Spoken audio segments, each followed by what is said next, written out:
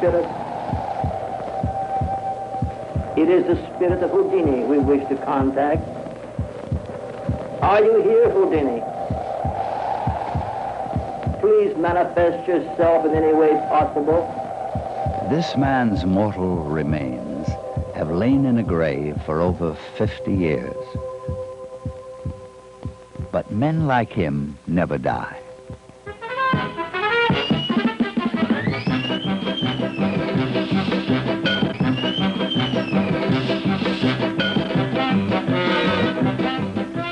Houdini's spirit lives on in thousands of magicians all over America. Men and women who refuse to be bound by mere laws of nature.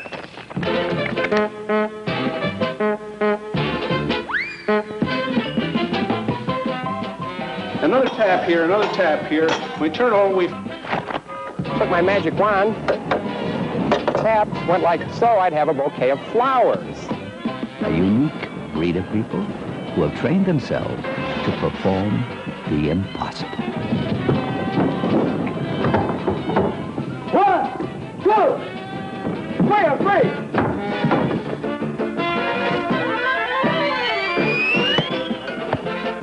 we seem to be missing one.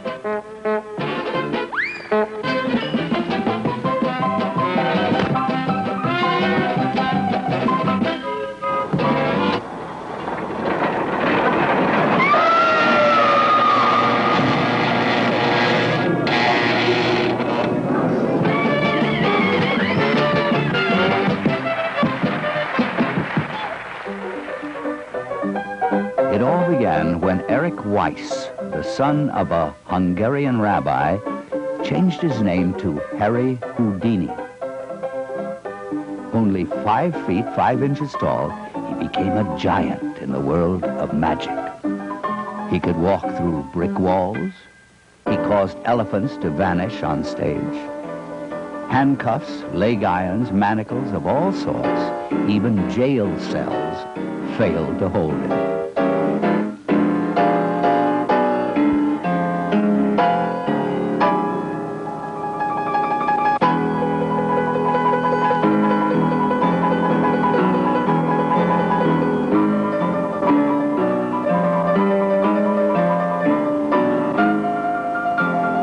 Houdini's showmanship had such a profound impact that more than 50 years after his last performance, he is still a magical presence. Today, people of all ages are performing incredible feats in the field that he pioneered. I'm Becky Blaney from Houston, Texas, and I'm 18, and I do magic part-time to work myself through college.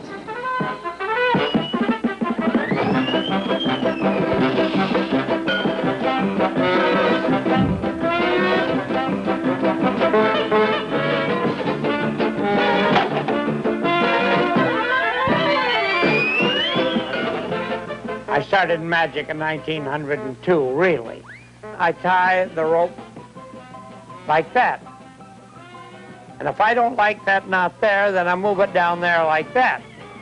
If I don't like it there, I move it back over there like that, which is sort of a funny little trick. That's a rope trick.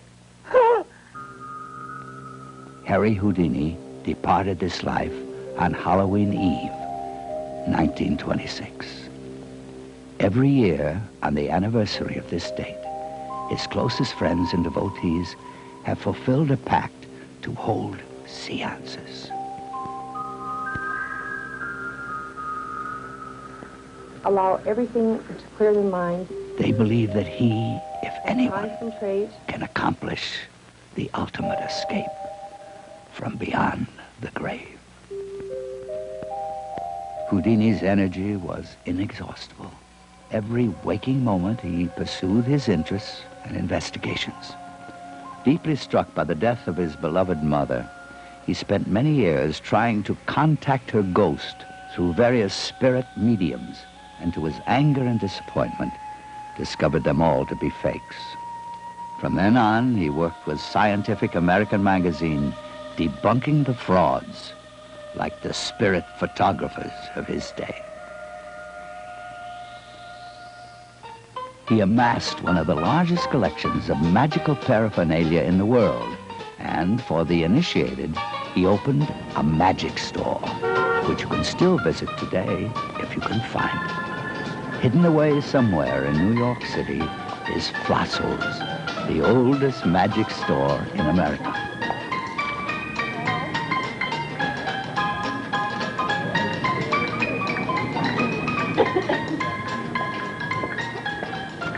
It's very interesting to bear in mind that for about 100 years or more longer, these tricks that you see here were kept a very dark secret. And magicians were very, very quick to get angry if anybody stole their equipment. For example, when Harry Houdini performed any place in the world, he had a black cyclorama cut off that even the stagehands who worked at the theater all the time couldn't look back and see the tricks. Although today we can bring our cameras into a magic factory to show you how these tricks are built, by the magician's code, we are not allowed to show you how they work. Take the raw materials and change them into something that a magician can use in his act. Little boxes, big boxes. So I'll check this out and see whether it works. No, I'm not a magician, you understand. I just work on the mechanics of this stuff. But in the hands of a professional magician on stage, that looks like magic. Now I've got one trick that you're really going to enjoy. What have I got now? We have the famous handkerchief trick. Now with this handkerchief, you can do some amazing things. You come over like that and just blow on them and it changes color. Isn't that a good trick? $3.75, that trick. And so, for just a few pennies, any would-be magician can get his or her career on the road. On the road is where magicians get their start. Hundreds of years ago, traveling performers earned their living from the streets. Houdini himself returned to the streets to perform many of his acts and to publicize his shows. A favorite crowd gatherer was his suspended straitjacket escape.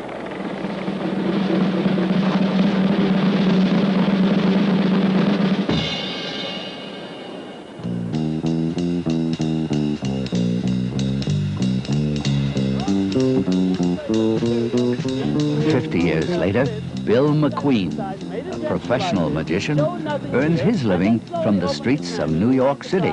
He made the stove disappear before my very eyes. Then he snapped his fingers like this, and believe it or not, he made it come right back again. Now, I was so amazed that my eyes were as big as $half. Anyway, this is precisely what my old man taught me how to do. With my sleeve rolled up, taught me how to push the material into my closed up fist like this. And of course, when I get it inside, taught me the proper gesture to make, how to make it vanish like this. See?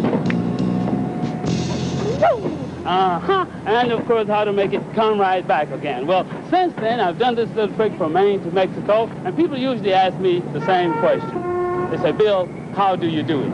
Well, it's no great secret. You see, I use sleight of hand, prestidigitation, and legerdemain. It is going into my left hand. Then I show you nothing here just to get it out the way. Then I make it vanish from the left hand like that, and reach out with the right hand and make it come right back again. And believe me, that is an illusion in every sense of the word. And me, I'm William McQueen. Thank you. Despite the television age, the traditions of the traveling entertainer still survive. Betty and I, my assistant and wife, travel around the country, and we live in the trailer. We travel about 40,000 miles a year and park our trailer in trailer parks like this one. I was interested in magic as a child and went through school and went into business and decided that I wanted to follow the direction of being a professional magician. I think there's a certain magic that's created when a group of people walk into an empty hall and the lights go on and the music goes on and the magician starts his show. Well, the broom suspension is a very, very old illusion. It was originally done with poles, 2 steel poles. And over the years, it changed from the poles to the brooms. And it's an exciting illusion in the fact that you can do it in the middle of the street.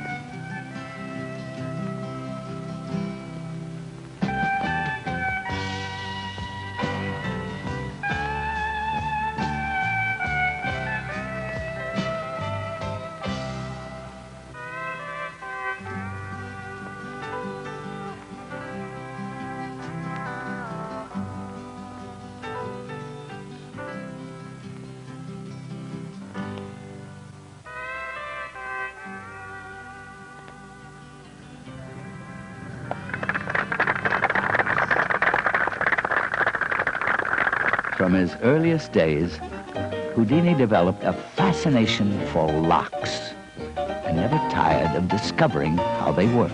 He used to travel from town to town, accepting challenges to escape from every conceivable device. Milk cans, mail bags, packing cases.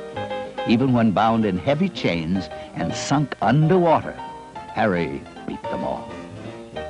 To the frustration of the police and the joy of the press, he escaped, stripped nude, from the likes of the Chicago jail, the Department of Justice jail, even Scotland Yard. Early in his career, he was often broke and considered giving up show business for a more secure career. He even had to borrow the money for the license to marry his sweetheart, Bessie. When you delve into the history of magic, you keep discovering delightful characters like Monk Watson, who knew Houdini, performed at the same time he did, and is still performing today. 2 cities claim me. Detroit claims I came from Jackson. Jackson claims I came from Detroit. I've got a little rope thing here that amazes me as well as the audience. Now you bring up one of the ends like this, and you bring it back down again, and this is the amazing part. Now you see we have 2 centers and 2 ends, which in itself is quite something. Well, I don't remember that, but now we have 3 ends and 1 center. So we bring up that end like that and bring it back down again. Now we have 3 ends and still 1 center. Or, well, how do you like that? Instead of 1 rope, I now have 2, which is amazing.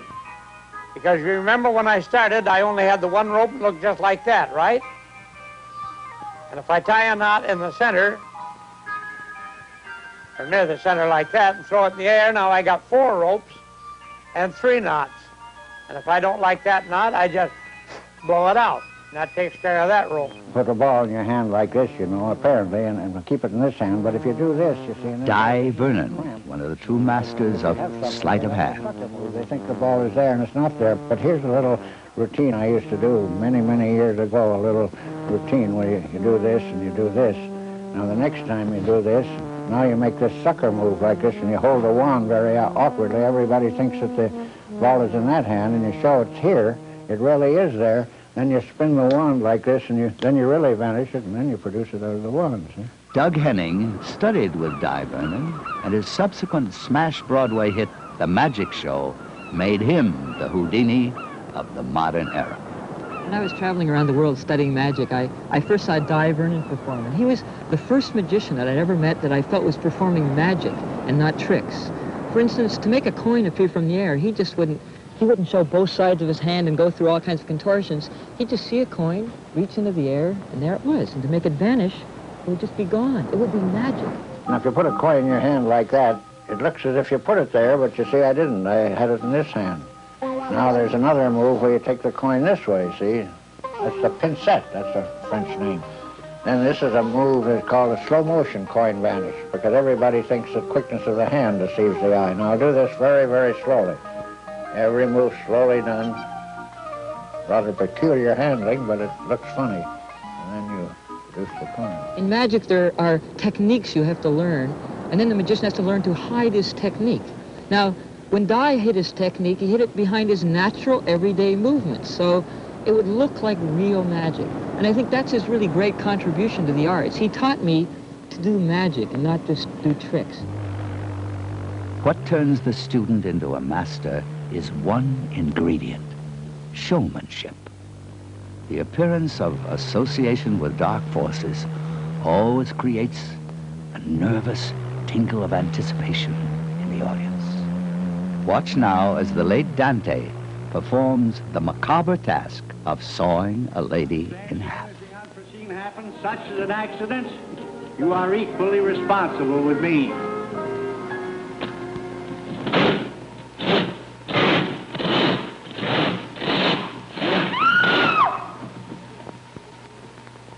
Didn't do a thing. You didn't pinch her? Did you tickle her feet? Must have struck a rib.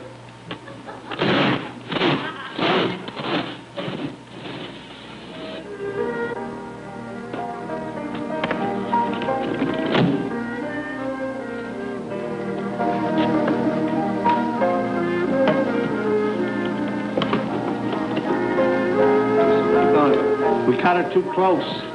Pull out the feet gently, please, about 2 or 3 inches.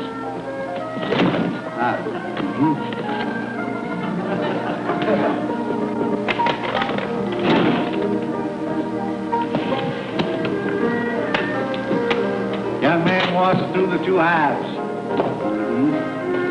Pick up the boxes, boys. And let go of the feet. Move the feet now. And to satisfy you that they're real flesh and blood, move the toes. Move the left foot, the right foot, both feet. Have it. And move the hands. That is right.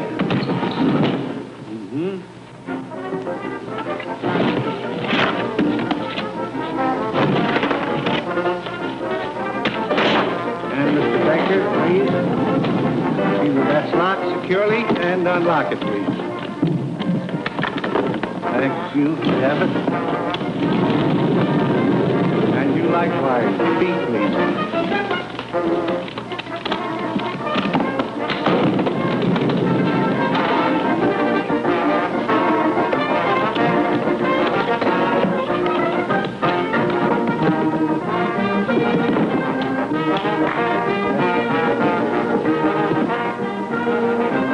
Props and paraphernalia can capture the audience's imagination, but when they are put away, the complete conjurer is able to stand alone on stage and spellbind his audience.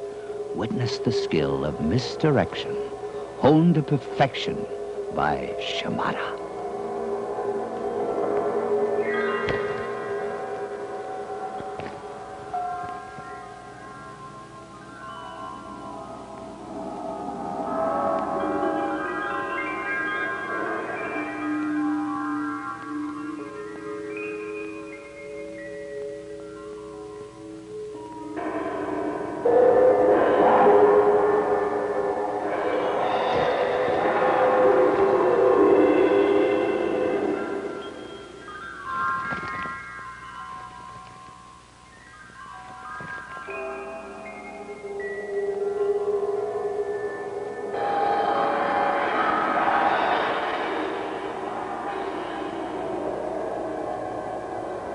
Once you've invested the agonizing days of disciplined practice, the biggest reward is the expression of amazement created by you on the faces of your audience.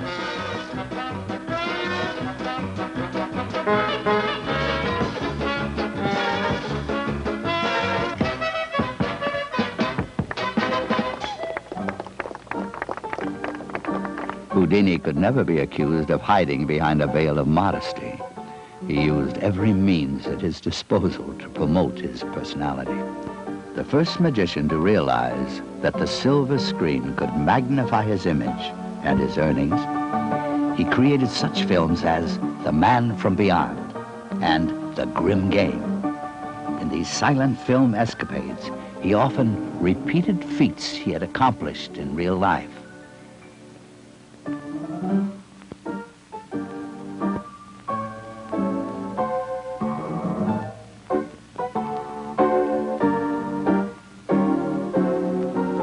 Houdini's daring exploits and on-screen romances with maidens in distress were the final reinforcement of his reputation. He was at the peak of his career. But in the most ironic of circumstances, he became a victim of his own showmanship. Harry would invite men to test his strength by punching him in the stomach. One unexpected blow ruptured his appendix fatally. Walter Gibson is one longtime friend who believes Harry may yet accomplish his final challenge and escape from the spirit world. Houdini has failed to communicate with his supporters. Despite their disappointment, Walter Gibson and friends have faith enough to return next year. I knew Houdini. He was performing this water torture cell. The water chamber was Houdini's ultimate act. Its memory is kindled by every magician who seeks to carve a niche in magic history. Assertive. He carried the audience with him. They believed he was going to do something miraculous, and he generally did. The most amazing feat was the water torch itself. When he came in, he had to have his feet locked in the stocks. He was locked, and he was hauled up, and he hung upside down above this. And he'd take deep breaths hanging upside down. And then he'd clap his hands 3 times. And that meant lower him in. Then down he would go in the splash. And then the assistants went into action. There were 3 or 4 of them jumping up, clamping this thing, and then they would throw curtains around it.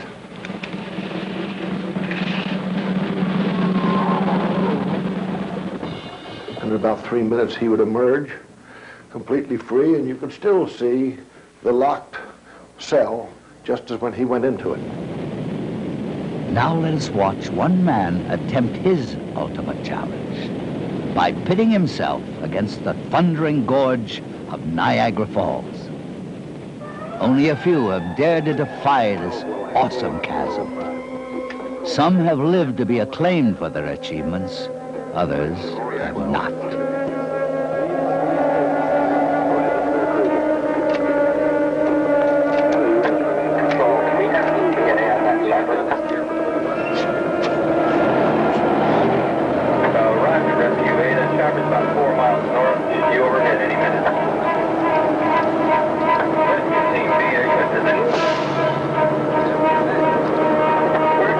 Difficulty with icing. Here's the team,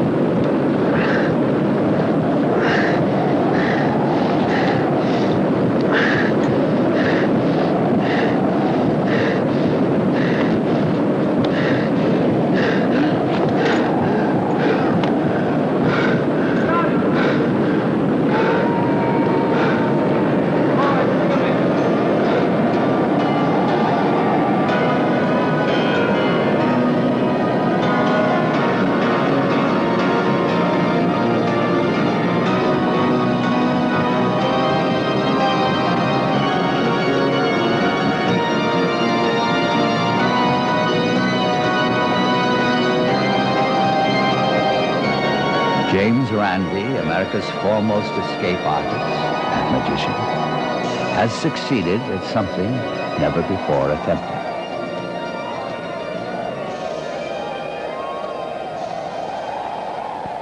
His accomplishment, too, will last beyond his own lifetime. In this technological age, it is reassuring to discover that magic, the ancient art of creating wonder, still thrives thanks to one man's enduring spirit. Houdini never died. He just vanished.